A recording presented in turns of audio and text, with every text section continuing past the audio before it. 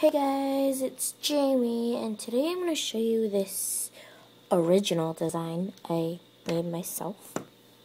And this is called, I kind of messed up on my first one, but this is my first one, and this is called the Chinese lantern, just because it's shaped as a box, and it really reminded me of a paper Chinese lantern, but then there was already one called paper lantern, so I decided to call it Chinese lantern. And as you can see, I kind of messed up here because it is kind of my first Chinese lantern. But I decided to show you how I miserably failed at my bracelet. But that's where I failed, kind of. But this is what it looks like. It's a really box. It's like a actual lanyard. Like, even the top kind of looks like those stitched lanyards, those plastic lanyards that you stitch together.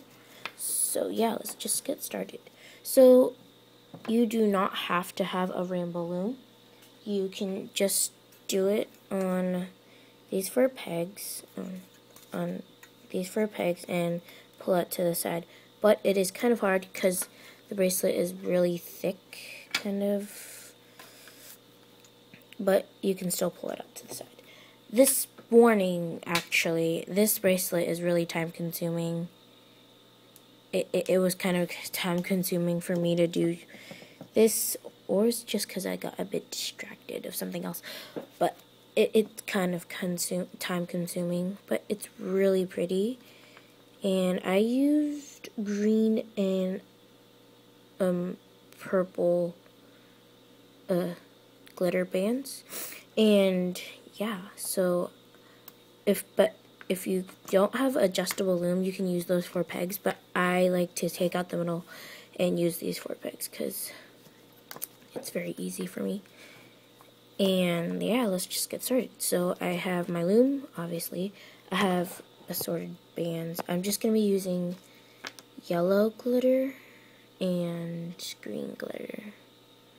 So my green's going to be in the outside and my yellow's going to be in the inside. So this is the inside and this is the outside. You need a hook and a clip. I can't find mine. I would want a C-clip because this is a thick bracelet. You want a C-clip, or you can use an S-clip, but I prefer a C-clip.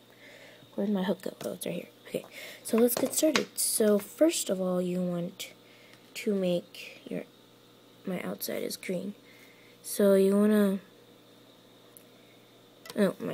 I'm so sorry. My outside is gonna be yellow and my inside is gonna be green. So I'm gonna make 1 figure 8. So this is hard to see. 1 figure 8 from here to here, and push down, and another one right here. So it looks like this. So then I would take the green and stretch it across like so. But I'm going to take my hook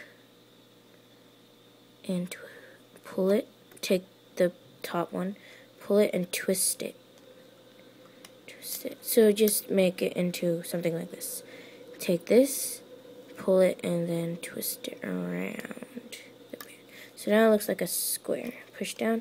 It doesn't matter how you make the square, just as long as it looks like this. So now let's start layering our more bands on.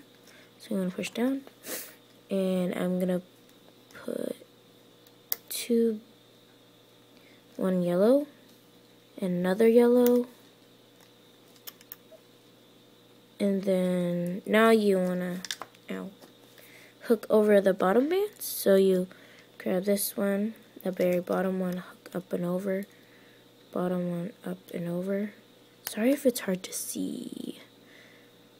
This one up and over, and this one up and over. Since we did our cross bands, now we're gonna do our the inside color. The inside color is always 1 band, and the outside is always 2 bands. So the inside is gonna be green. So it's just the box around all 4 squares, or all 4 pegs, And then make sure you know how to do the inverted stitch, inverted fishtail, because every time you add a square or your inside color, you would do it inverted fishtail. Please focus. It's not focus. Okay, so you grab the second one, pull back, and grab the bottom one, and then do an inverted fishtail stitch on all 4 pegs. This is why it's time consuming, because it's harder to do the inverted fishtail. And then just do inverted fishtail for all 4 pegs. And then now you want to push down. And since last time we added the whole box, we are now going to put the outside. So the outside, you put 1 band in 1 band, so you make an X.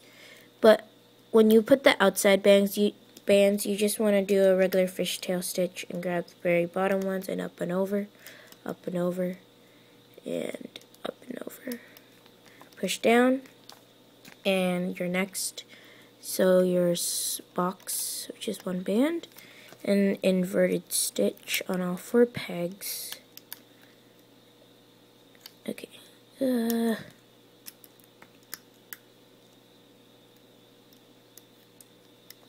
And this is very time consuming it takes a couple of tries till it comes out as a bracelet, because it's time consuming. So now you want to push down. Then next you want to do your outside layer. So X, make that X, and just hook over the bottom bands like so. And then push down. And then your box color. Oh, your inside bands, I'm sorry. And then inverted fishtail.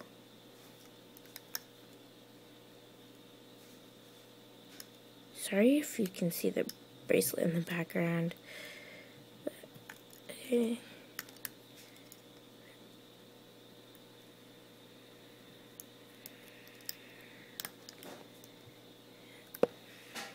Okay, this is where it gets a bit weird, because I don't know. Okay, this is very confusing. Okay. Sorry if I went off camera. Okay, now push down. And I'm going to show you one more time. So for the outside colors, you place 2 bands into a X. And you just hook over the bottom bands, just the bottom ones, in a regular fishtail. Push down, and then for the inside bands, you place a square, and then you do an inverted fishtail stitch on all 4 pegs.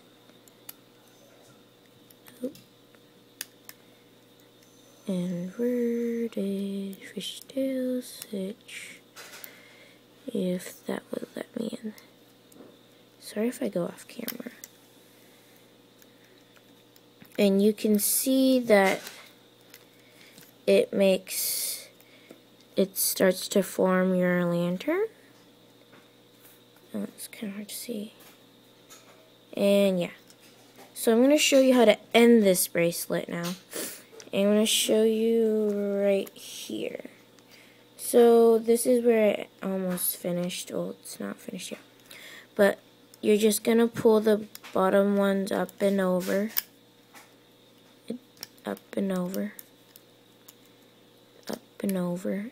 Don't add any bands. Sorry about the noise. And then you just pull up and over. And now you just want every single band to be on 1 peg. So just grab these on 1 single peg.